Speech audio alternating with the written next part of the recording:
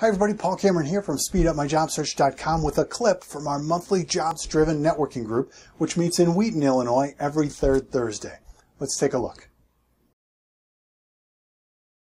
He is the Senior Information Systems Manager, Senior Information Manager at Navistar, not too far from here. And he's got an amazingly uniquely fit background for our meeting here today. He's not only got an MBA, he's also got a bachelor's degree in computer science, but he also has a bachelor's degree in psychology, which is a wonderful fit for what we're trying to do here today. Everybody, hey, here's Jason. Familiar? And here's what I'm going to try to do. Have a seat, please. I had a meeting, it was a little while ago, called Strategic Networking Conversations, about how to go into every networking conversation with a goal in mind.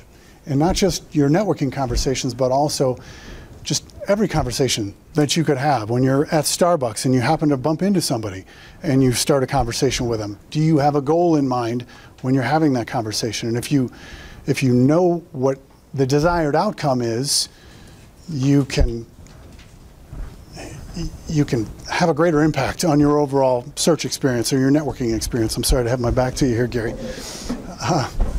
The meeting went well. We got a lot of nods and, yeah, that's a good idea. We should do that. I just don't know how well it was received and if it's been implemented at all. And I think maybe that comes from not knowing how to do it or not seeing it in action. So what I would like to do here, right from the very beginning, I've got a bunch of traits here. These are all directly from Jason's DISC personality profile. So what I would ask you to do, if possible, is to not look back at what we're doing as we go here, and despite what you may see as reactions and things as we go along, to pretend that's not happening. All right, so ideally what I would like to do is just, in terms of setting expectations and some guidelines for our conversation here, is we're gonna have a one-on-one meeting. I've done my homework on everything that we're doing here, and we'll have a seemingly casual conversation, but hopefully everyone in here is going to be able to see that when you have a goal in mind, you can lead the conversation and achieve all of your objectives within that conversation. Okay, and this is not rehearsed. None of this is rehearsed. Absolutely, none of this is rehearsed as we go. So, and I know that Jason will be able to keep up with us and hang on to everything. The one thing that I would ask, as we try to keep this as a one-on-one meeting, if possible, is Jason, according to your profile, tends to respond to a lot of questions positively. He likes to respond to questions as we go. And one thing that I have noticed about you as we've gone along is that anytime I have a question of, hey, how did you do that? How you walked out and you got this thing done, or you noticed this thing happen, how did that happen? You always know exactly how you did that. I don't know if you know this about yourself, but it's like you're doing the thing and you're taking notes about the thing in your mind. So it's very easy for you to teach what you just did, which is pretty incredible in my view. So my hope is that you'll be open to taking lots of questions as we go in our one-on-one conversation. So what I'd also like to do is explain to everyone what this whole personality thing is. So we've got kind of a two-part thing here. So I've got a few questions lined up to ask you, but if you can help me to stay on track, and maybe with 10 minutes left, I don't know how good your eyes are, if you can see the clock. You've got one right there, excellent. So that we've got some enough time to explain what this is and walk everybody through how effective this can be to go from there. And if we do this right, amongst all of us here, we can hopefully, invent something new, and come up with a new way to network, in that if you know how someone else prefers to communicate, you can speak in a style that they will appreciate and have a greater impact, which is why we have all those sheets out for everyone else except yours, so they know how to approach you. And hopefully we can help everybody improve their networking skills as we go. So, first question. Now you're in a senior leadership position, the one that you wanted to get into. My dream job right now. In his dream job right now. Okay, so what would you recommend or share with us that's different about your perspective now from then? I guess tell us about that. From that initial foray in watching and learning some of the things about networking, I forced myself to be more outgoing, learn more about the people, especially the people that I saw repeatedly coming to these meetings. I felt more comfortable to approach them, right? There were people that clearly helped the actual official facilitators. They helped them out. Those were the first people I approached because they tended to be a little more outgoing. So they helped me to get out of my shell. Okay. That's the biggest thing that I've learned from going to it, though, is just simply how to start up that conversation. And if you don't know how to start, go to somebody that you know constantly starts conversations. Right. And I kind of let them lead a little bit, picked up what they were doing, learned from them, and then took that same skill set and applied it to other meetings, and then eventually became one of those people you see at every single meeting. Okay. And it's helped out. Okay, so you specifically paid attention to who was helping the facilitators? Yes. And then approached them first, just kind of a logical approach, and went forward from there. They were the most approachable person in the room, typically. Okay, that makes a lot of sense, and it's a smart way to approach it. The job that I actually found, I was at a school dance for my then 11-year-old or 10-year-old, and I just struck up a conversation with one of the other parents that I'd known for a while. He knew I was in a job search, and I casually dropped that I was targeting or trying to find somebody that worked at Navistar. So my goal of the conversation was to find somebody that knew somebody that worked at Navistar. He put me in contact with him, and actually he had a conversation with me for about a half hour over the phone, and then put me in contact with my boss. My boss would have never seen my resume without that interaction happening. There was a meeting that we had here. You stopped in to pay attention to us after you landed your position to let us know that you had landed, and I apologize, Melanie, but I have shared this story so many times, and it's about you, and I'm going to share it again.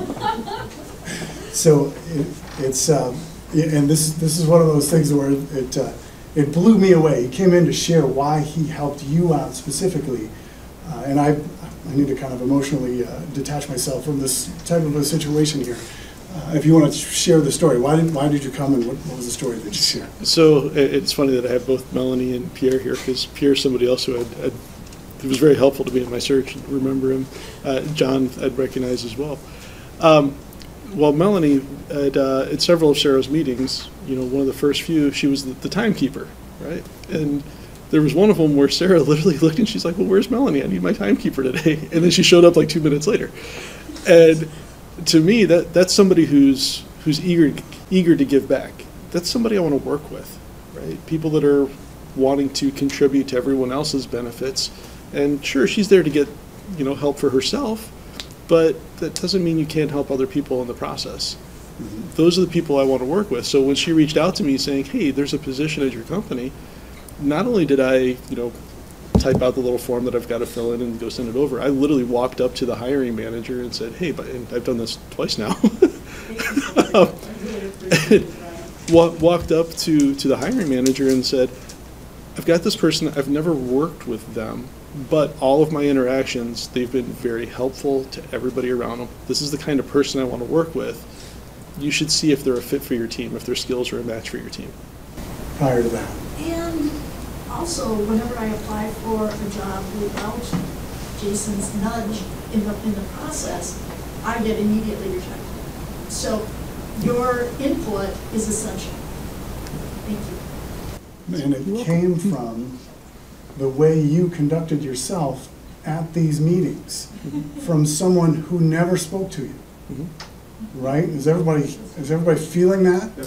The way that you interact, other people are watching that you have no idea that they're watching. They could be the person who gets you hired at the next position based on what you did, or the person who makes sure you don't get hired at that next position. Because that's also being done. Ooh, make sure you don't stay away there.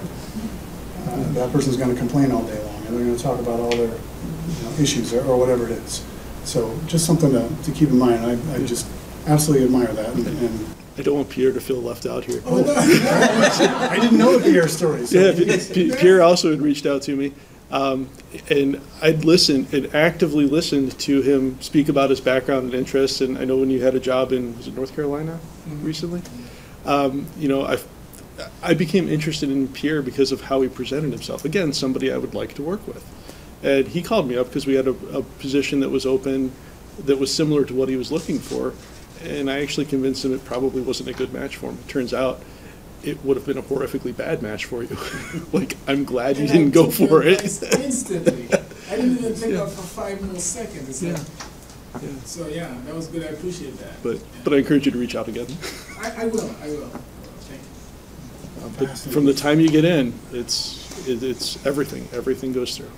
if only every manager we would work for has this approach, right? So, and I hope that this has been an enjoyable conversation for you. So while we've been doing this, I've got all these traits So we get to look as we go on. Yep, you can look at them. And I'm going to go back as we go, because here's what I've been doing. This conversation, while it seems kind of casual as we go, we just finished by, if only every manager was just like that. We were talking about the pros and cons, and then I explained how my product worked, and I took time to thoroughly explain it as best I could, and then I reinforced with another compliment in there, and emotionally detached from the Melanie and the Pierre situation, and making decisions on that logical, so you approach those people who are reaching out to the facilitators, and give you plenty of time to explain your answer, and how can we do this differently going forward to change networking and potentially improve everyone's networking skills and invent something while we're here together. And I'm going to make sure I'm giving you why I'm doing this before we get to the bottom line of all of this that we're doing. If you can keep us on track on when we're going to talk about this stuff, and if everybody can ask lots of questions as we go, it's going to be a one-on-one meeting, reinforce our confidence in his ability because he's got that psychology background and the computer background. Obviously, we've done our homework prior to this, and I started by giving our expectations and guidelines. So it seems very casual in what we're doing here, but everything was in a direction that was a goal behind it. So I hope this was helpful for everyone to see. I know we went just a little bit over time here. If you did not get one of these personality assessments and you want one, let me know. A while back, it was a one sheet that you take into your interview where half of it's there. Half of it's from the company and half of it's questions and such. Incorporating this concept with that I literally used that for the 3 jobs that I had offers at the end of my search. I used it on all 3 jobs, and it was extremely effective, especially my interview at Navistar. But to incorporate this, because I was able to see the 3 people that were on the panel interviewing me, they told me it was a star-based interview for it, so I knew what to expect going in. But being able to incorporate their personality styles into the line of questioning would have just given me that extra little edge up. It would have been great. The interview influencer doc is what you're referring to. Yeah. Fascinating. Jason, thank you so much for doing this. So, thank you so much. I hope that was helpful for you, and please check out the rest of our YouTube channel for more tips and strategies to help you with your job search. Just look for Speed Up My Job Search, all one word, or use the link on your screen now. Now, if you'd like to join us at our next meeting, just go to drivestaff.com/JDNG for details. Each month, we cover a different aspect of networking to help you sharpen your networking skills and to help you build your network with the other attendees. Now, if the location or the time doesn't work for you, we do have an online version available as well, and you can still network with us in our online private member forum. I'd love to meet you at the next one, so I hope you can make it. Thanks for watching.